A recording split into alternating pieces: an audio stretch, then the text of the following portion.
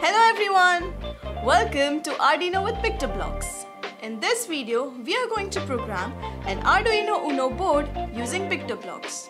Most of you must be familiar with Arduino and with programming. And you know how tedious it can be to control a hardware using a program. This is where Scratch comes into the picture.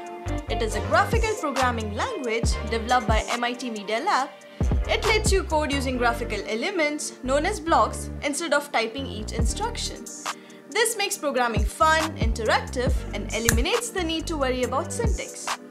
PictoBlox, the programming software that we are going to use today, is based on Scratch 3.0. You can make games, animations, and do lots of other cool stuff with it, like controlling prototyping boards such as Arduino Uno, Mega, ESP32, and Evive.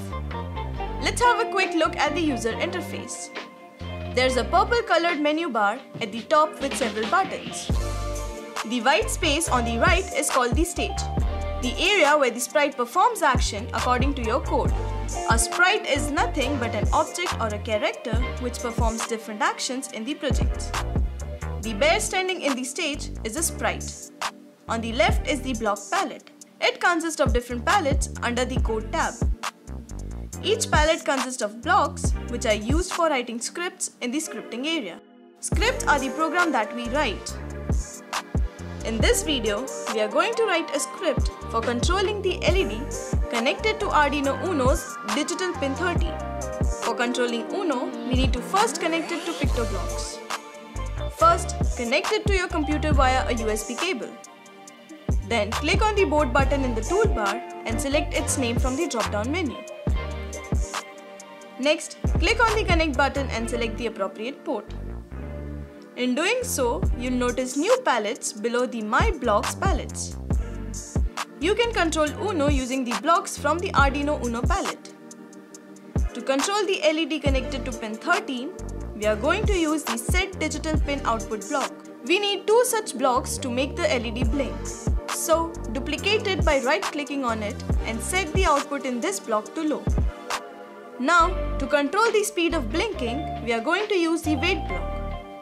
Go to the control palette and drag and drop one below each Set Digital Pin Output block. Now let's stack all the blocks together.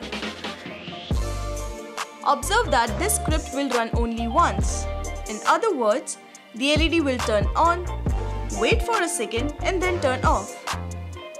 To make the process continuous, we'll use the forever block from the control palette.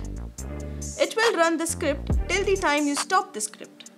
To start any script, a head block is necessary. Therefore, drag and drop when Arduino Uno starts up block above the script. Now, we need to upload it to the board. For that, switch to upload mode by toggling this button.